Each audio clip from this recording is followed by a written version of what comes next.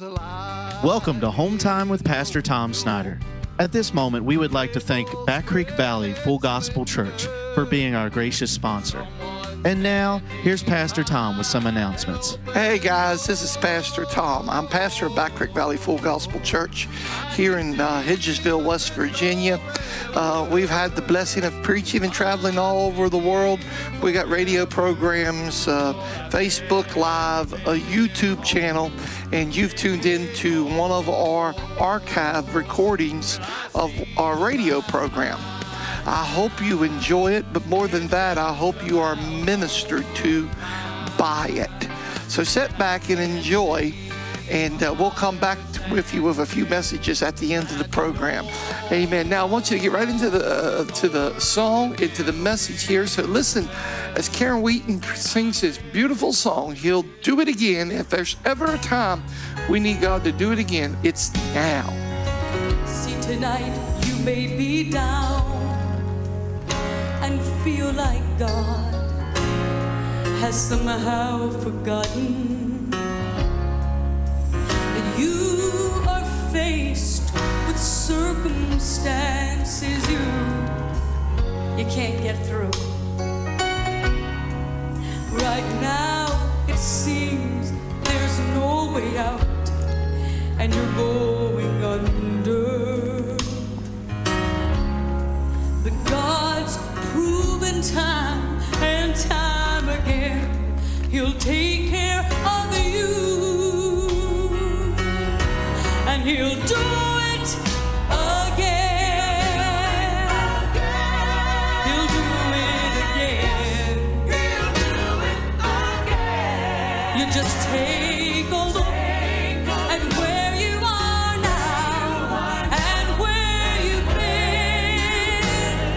Well, hasn't He always come through for you? He's the same God as then. You may not know how, you may not know when, but He'll do it again. Listen, tonight God knows the things you're going through, and He knows how you're hurting.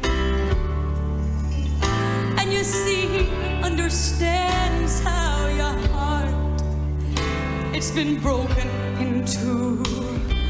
Oh, but He's the God of those stars, of the sun and the seas. He is your Father. If He can calm a storm, He'll find some way to fix this for you. If you let Him, He'll do it again. I know He'll do it again. If tonight you'll take a look where you are now and where you've been, think about it. Hasn't He always come through for you? He's the same God as then.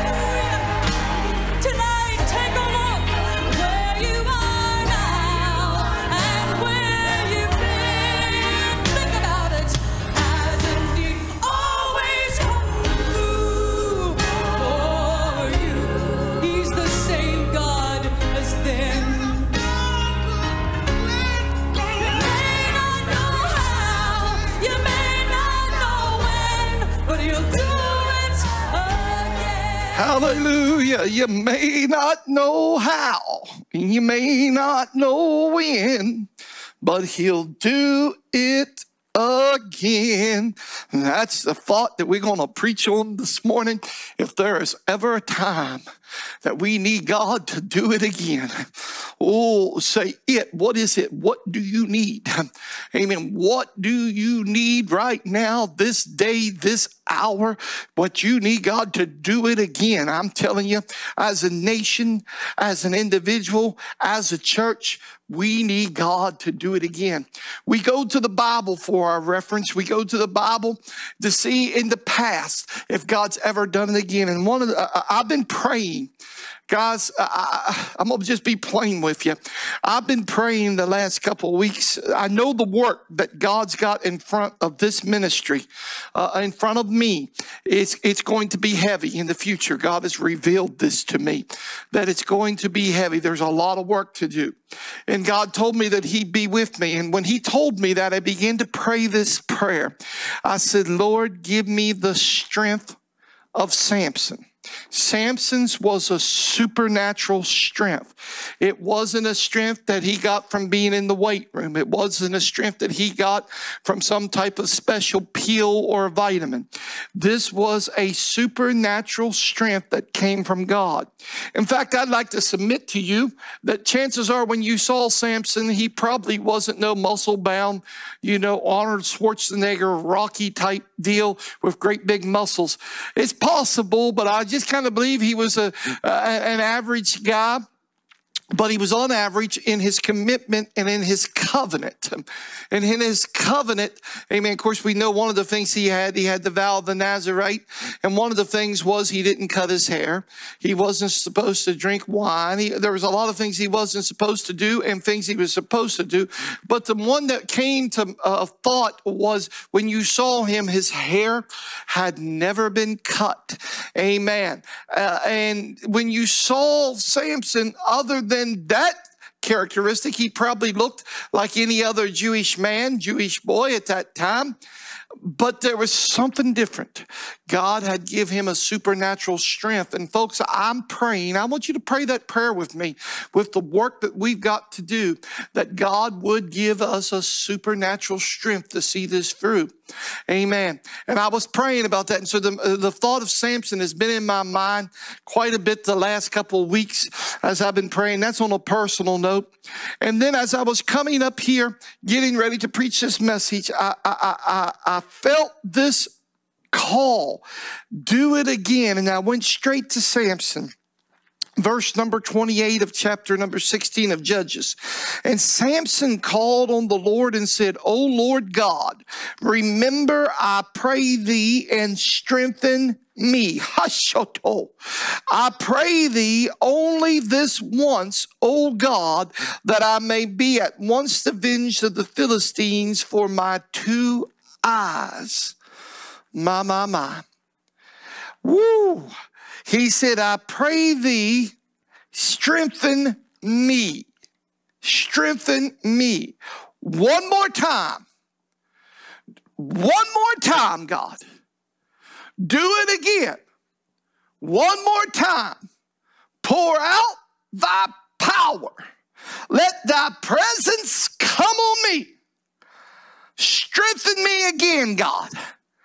One more time.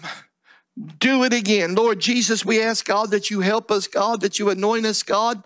We cannot do this on our own, God. We ask for a divine anointing, God. Somebody out there, they need this touch. They need this message. Somebody out there, they need to hear this message. Oh, God, anoint us to preach and anoint them to receive. In Jesus' name, amen. Oh, we don't know where Samson was at emotionally, but we got a good idea. He was in the dungeon. He was in the prison. We're talking about a man that was used to feeling the presence of God. We're talking about a man that was used to feeling the greatness, the awesomeness, the power of a mighty God. Unlike his brethren that was going through the times of Judges when they were being attacked by the enemy, especially the Philistines, this man in his lifetime, even in his rebellion, knew what it was like to feel the power of God. Oh, my ladies and gentlemen, I want to submit something to you. I want to tell you a personal thing that happened to me. When I was a young person, I grew up in the church. I grew up in a spirit-filled church. I grew up when my grandfather was a tent meeting preacher. He traveled the country preaching tents. He also went around the world doing missions work. I knew what it was like as a child, 4 and 5 years old, to go down them old sawdust trails. I know what it was like to go to the camp meetings. I was raised in it, ladies and gentlemen. I knew what it was like to sense and feel the power of an almighty God. And at a young age, at 5 years of age, God called me to preach. At 5 years of age, he called me to preach. I got on the stage for the first time at 5 and began to sing and testify. Amen. When I was 15 years old, amen, I got filled with the Holy Spirit, knocked down, filled, speaking in tongues, filled with the Holy Spirit, and began to preach at that age. And listen, all through that formidable times when I was being formed, when I was being made, when I was going through all this, the enemy was fighting me and tempting me and trying me. Amen. And you've heard my testimony before. You know what kind of personality that I had and what I got. Amen. I can't do something halfway. When I'm serving God, it's 100%. Amen. When I was serving the devil, it was 100%. And I was up and I was down, but I remember sitting in class and the teacher teaching on the subject called evolution. And I remember her teaching it like it was fact, that a bunch of goo in the zoo became me and you.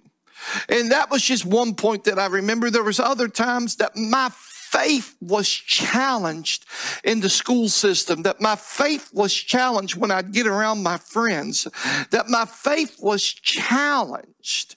And I was in a rebellious state. But I remember sitting in that classroom when that teacher was saying that. And at the time, I was not in I was probably in what you would call a backslidden condition. And I was in that classroom and she was talking about that. And, I was Joe Cool. I was Mr. Varsity Jacket. I was Mr., Joe Cool. But something welled up inside of me. And I remember this happening. It was so real that before I could get it back out of my mouth, I stood up. I said, I don't believe it. I said, a bunch of goo in the zoo didn't become me and you. And she looked at me. She said, well, how did you get here, Mr. Snyder? I said, the God of the heavens and the earth, the only God, the Lord Jesus Christ. Amen. He created me in his image.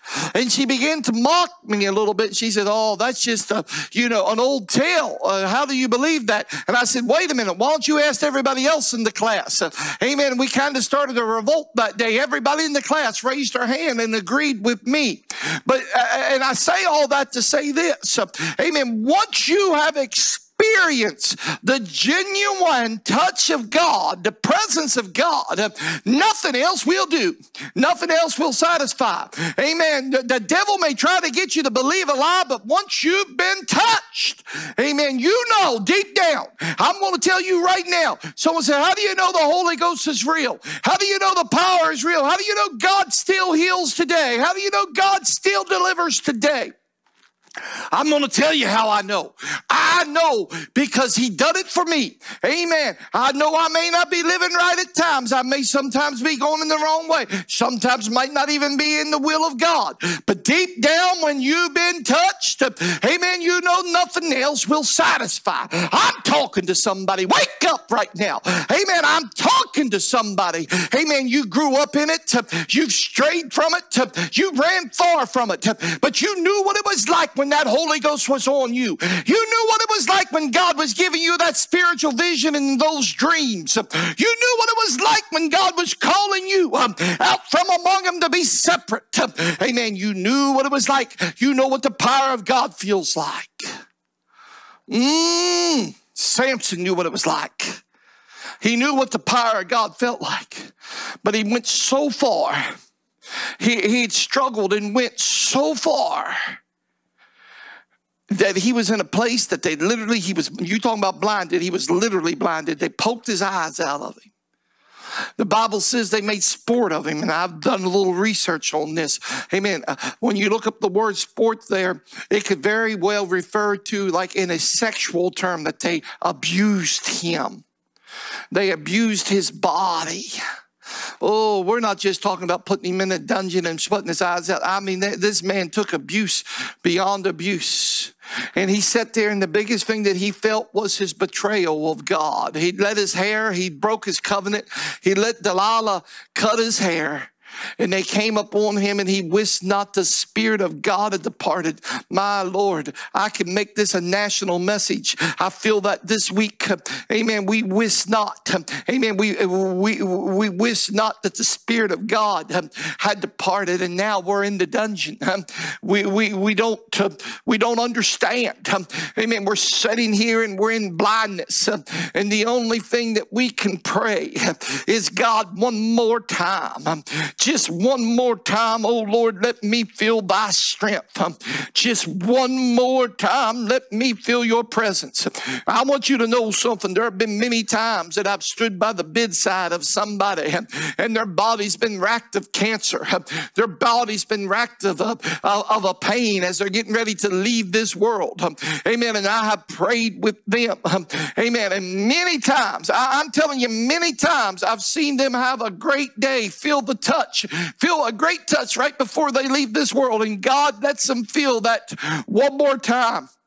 I've seen people come, amen, in the services and get right with God and feel the Shekinah, feel the glory of God just one more time before they leave this world. Amen. And I feel we need it now. I feel there's some in here, you need to feel the touch of God again. We need, this country needs it. You need it. I need it. God, we need you to do it again, because we can't do it. See, you can't manufacture it up. You can't beat it down on the drum. Amen. You can't beat it down in the organ. Amen. But you got to get down on your knees and you got to ask God to do it again. I heard a beautiful story just recently. It said back in the 1940s over in England, it was a certain theological school. The professor came in and he said, we're going to go on a field trip. England was full of all kinds of beautiful sites, Christian sites, and said, we're going to go on a field trip. And they went to this place. And then when they arrived, it was the house, it was the rectory of none other than John Wesley. John Wesley, he was a great revivalist. He was part of the Great Awakening in England and especially in America.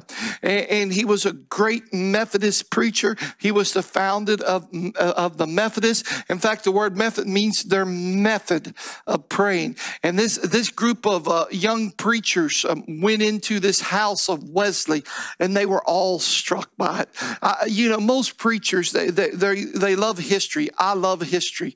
I love to get into old houses. One of my favorite places to go is Mount Vernon. I like to go into an old house and see it set, the Adam Stevens home right here in Martinsburg. Take your opportunity to go in there and see, stepping back in time, the Morgan cabin, and so many other things. But these young preachers, they walked into this place and they were all struck at it. This was the house of Wesley, the father of modern, what we got today. That awakening was in large part was started by Wesley and Whitefield and his brother Charles, and then passed down to the other awakenings and the other great revivals, to where it's passed down to us. And Wesley is a huge part of it. And I'm going to say this, not to be deterrent, but the modern Methodist is not even close to the Wesley of old. Can you imagine if John Wesley was alive today? Well, these young preachers in the late 1940s, they were in this house and they were walking around. And they were looking at John Wesley's table where he ate, the desk where he wrote. They were looking at the library books that was in there. It's straight out of the time period. And they were all struck. And finally, the professor said, let's go upstairs. And when they went upstairs, they found his bed. And beside his bed was a place in the wooden floors. There were 2 spots in the wooden floors that was there. And he looked and he said, this is the place where Wesley prayed. And this is the place where he prayed so much that his knees wore out spots in the floor. So they got done the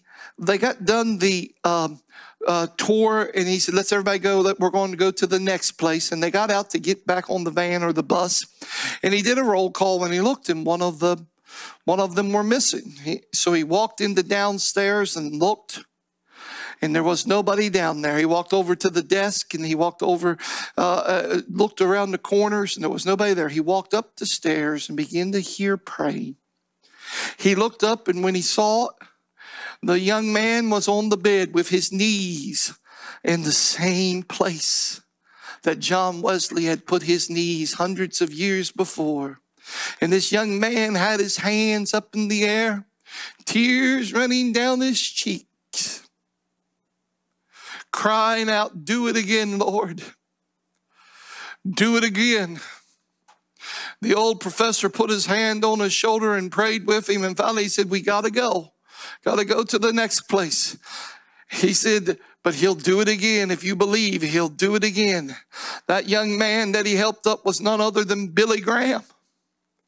And oh, to God, as I'm preaching here today, that there would be somebody out there that would be like Billy Graham.